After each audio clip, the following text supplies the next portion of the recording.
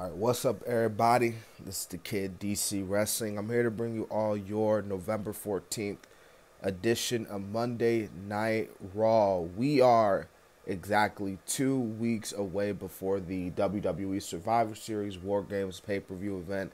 And of course, tonight, with us getting closer to that show, we had to get, more built to the show, including another member added to, of course, Team Bianca and Team Bailey or Damage Control, whichever one you want to call it. But let's go ahead and kick off the show, man. We kicked the show off with Rollins in the ring, and of course, this led to, we had, him talking about theory or all that stuff, but Bobby Lashley came out basically saying how he wants to get his United States Championship back.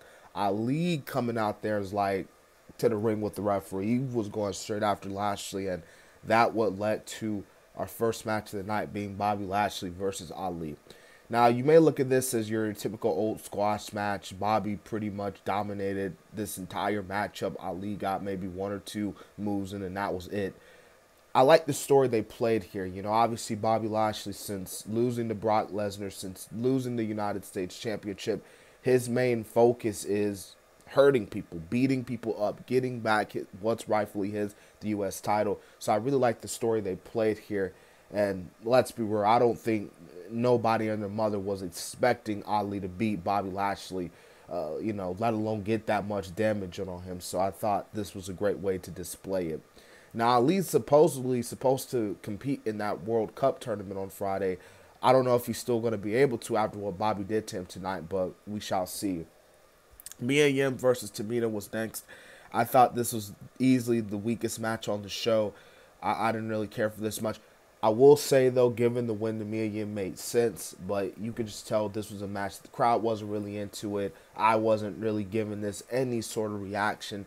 Match didn't even last that long, but Mia Yim gets the win there, obviously so, and rightfully so as well.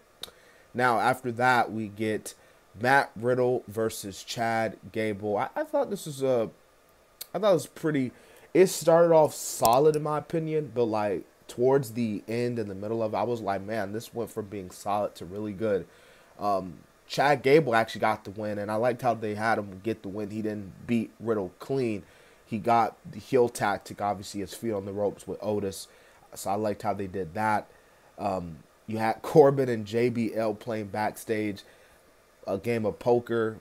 Tozawa came out there, and obviously we saw later on the night Tozawa,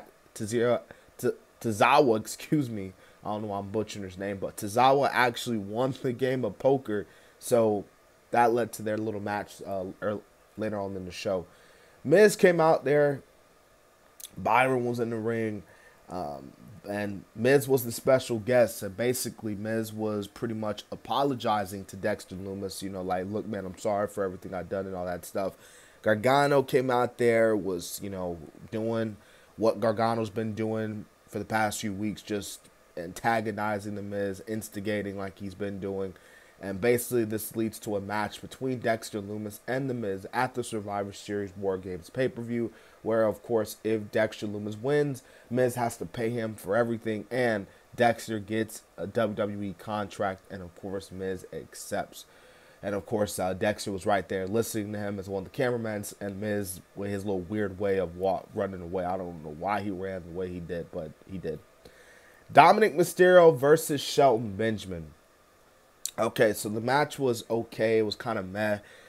Dominic, I thought, got the win here. I kind of like what they're doing right now with Shelton Benjamin, acknowledging the fact that, like, dude, like, how in the hell are you a future Hall of Famer? You were so good back in the day. Now you are a shell of your former self. You are enhancement talent at this point. So I really like what they're doing with Shelton Benjamin, and it's playing into the heat of Dominic Mysterio. Dominic playing, I know everyone's been crapping on him, but I think he's been playing his part, being that little, that dude who talks so much crap in the group, and he's the one dude who really needs to get his ass whooped the most. But of course, he's hiding behind his other groups to protect him. You know what I'm saying? That's who Dominic Mysterio is. So we get Io Sky versus Dana Brooke after a really good Austin Theory promo, after explaining like why he exactly went in on Rollins, why he cashed in on Rollins, why he didn't cash in on Roman, we all saw Dolph doing his thing, and of course we'll talk about that. But EO Sky got the win here. You know, kind of like with me and Yim, the match wasn't really all that. EO obviously got the win like expected. Mia Yim comes down to the ring. She says, hey, you guys want me to pick a side? Well, I picked my side already. And obviously she's joining with Bianca. We saw later on in the night Rhea's joining with Damage Control. So at this point, the group is pretty much set, except I think they need one more. I think they need one more. No, I think they're good. I think the war, yeah, it's completed. It's good. We're good. We're good. War Games should be a good show. It should. But the team is stacked, I guess you could say. It's official.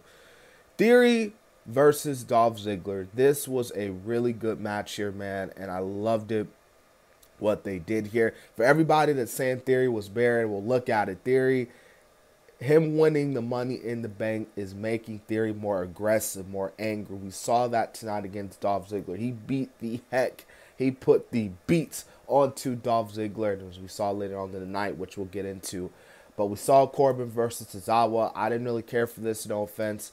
The Corbin and JBL, I will admit they're trying their best to get the heel heat, but right now it's just kind of meh. But, you know, I mean, hell, even the theme, like Corbin's theme ain't even all that. But, yeah, the match is just kind of meh to me. The main event, Rollins, Balor, United States Championship. This was a really, really good main event, man. Probably one of the best matches on tonight's show. Of course, we saw the ending, man, with Rollins retaining the title. But, of course, Theory coming out there and attacking Rollins after the show. This is the Theory that we need to see. You know, the selfie Theory with the selfie stick. Like nah, man. We're going ready to see a more aggressive Theory, a more dangerous Austin Theory, as we saw tonight. And I thought it capped off, in my opinion, what was kind of a meh episode of Monday Night Raw, in my honest opinion. Not a bad episode, you know what I'm saying? Not like a great episode by any means. I hope you guys enjoyed my review. And remember, not only to subscribe to the channel, but also check out my AEW's Full Gear predictions. I dropped that video this past Sunday. Was it Saturday? No, it was Saturday. Excuse me. I dropped it on Saturday. So if you want to go check that out, go check that out. Obviously, Full Gear is this Saturday. So if you want to go check that out, please do. This has been the Kid, DC Wrestling. And so, yeah.